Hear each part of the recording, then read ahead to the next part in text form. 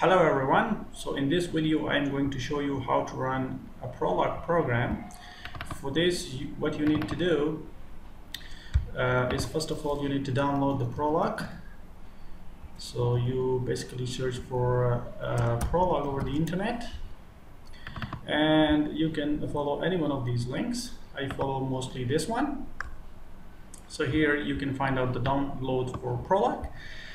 I usually use this one, SWI Prolog. So once you download and install it, the next step is to create a simple text file.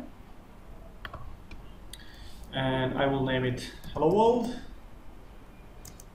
The next thing you need to do is, with the Prolog, the extension that works is PL. So I changed it. And then what you need to do is you can paste the code of any of the program that you want to run. For example, I'm interested in this particular code, so I can write it manually or just paste it over here. What this program is about, it contains 7 facts. These are the facts. It says that instructor Chain is teaching Math 273 course, instructor Patel is teaching EE 222 course, and instructor Grossman is teaching CS301.